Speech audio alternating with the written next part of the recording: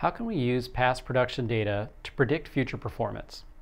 You might want to predict if a blend of aggregates, which could include RAP, will comfortably meet gradation requirements in production. Or you might want to provide guidance on gradation targets to prevent a past issue.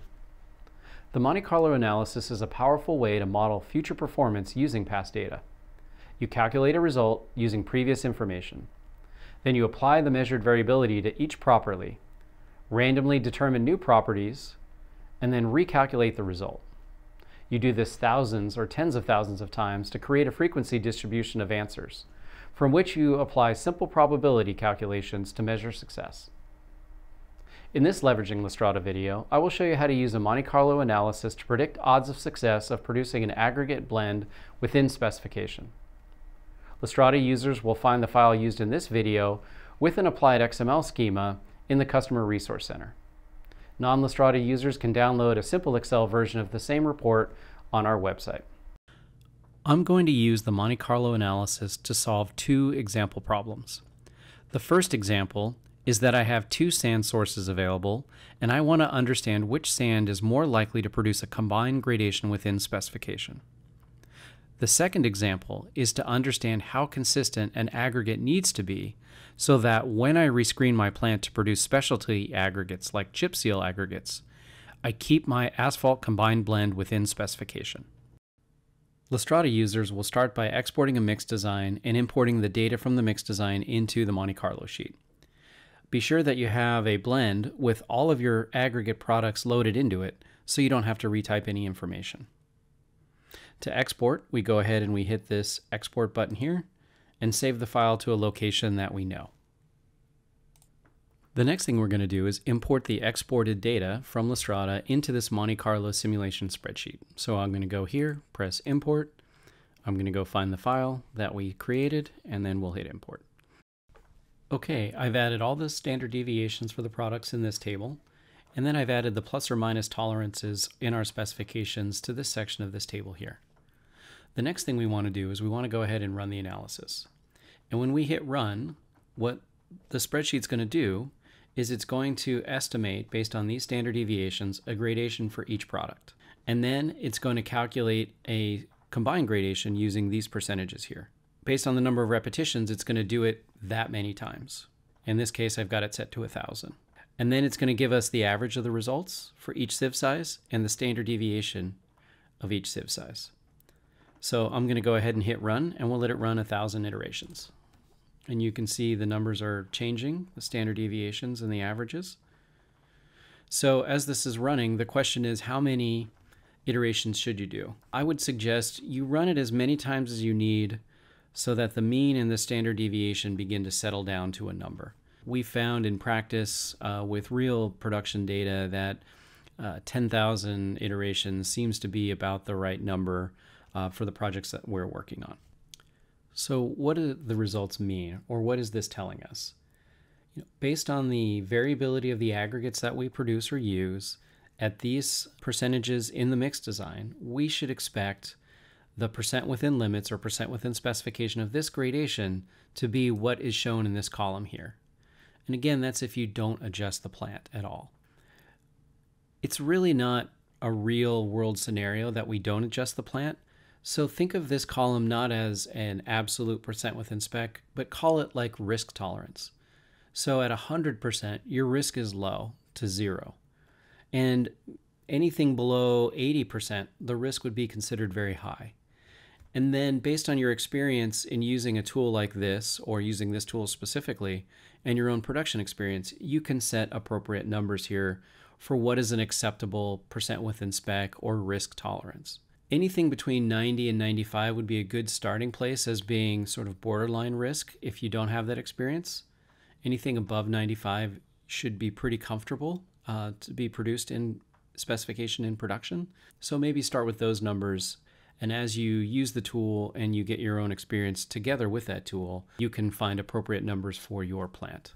So what we were trying to evaluate was using this natural sand number 4 versus this natural sand number 5, and to see which one is going to be more likely to be within specification than the other. So what we want to do is we want to evaluate this percent within specification column from one gradation to the next.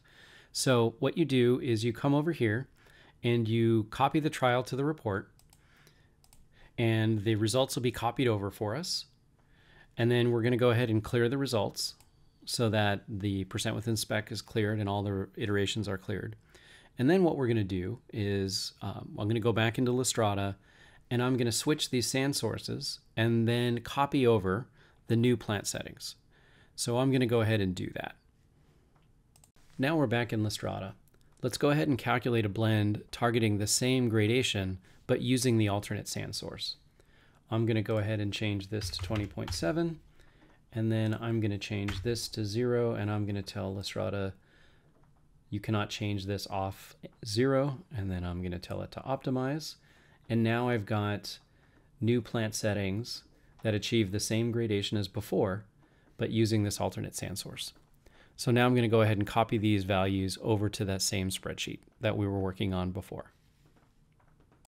I copy those new percentages into this column here, and now I'm going to go ahead and hit run again. Let's look at the results. We can see switching sand sources from this natural sand here to this sand here didn't affect the 3/4, half, 3/8, and number 200 in terms of gradation risk. But the number 8 sieve was affected substantially. It dropped another 8% on its percent within spec.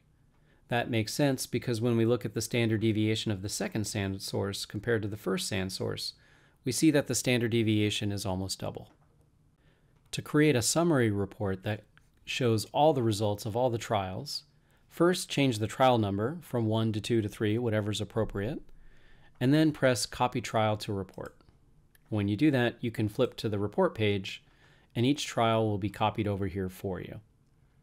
You can then print this page or convert it to a PDF and to look at the results side by side. The second use of a Monte Carlo simulation would be a specialty aggregate product. And what I mean by that is, let's say we produce this 1/2 inch by 1/4 inch chip, and it on average runs at 81.2% as its percent passing the 3/8. But we, at least once a season, rescreen the plant to make a chip seal aggregate.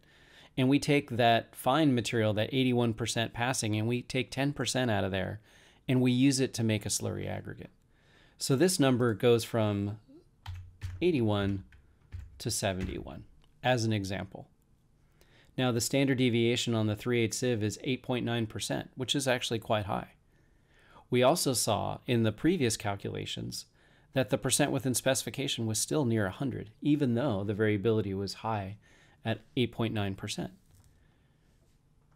So the question is, can we adjust that gradation to the same targets, what we just see right here, the 95%, 86%, 62%, and maintain that high percent within limit? Let's go ahead and do that. So if I change this to 71, and then I run the results again, looking at this percent within specification of the 3/8, we went from 99%, which we saw earlier, down to 96.4. Now, this is on that border that we discussed earlier of the 95%. And this also assumes you don't adjust the plant. So if we can readjust these percentages up here, then we should be pretty confident that we should be able to be within specification again. And this 8.9% is not a bad result.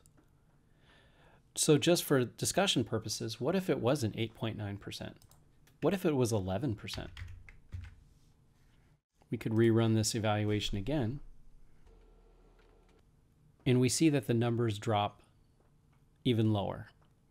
So 9.5 and now 11 appear to be really high standard deviations, but because there's only 18% in this mix and it's being blended with other products that are fairly consistent, it's not a big deal. And that's the power of the Monte Carlo simulation.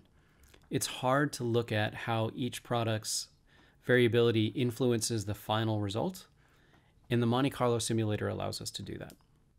Thank you for watching. For more tips like this one, check out our other Leveraging LASTRADA videos at www.lastradapartners.com/resources. LASTRADA Partners employs registered professional engineers and industry veterans that can help you solve problems such as this one. You can schedule a free consultation with one of our engineers by going to our contact page. Thank you.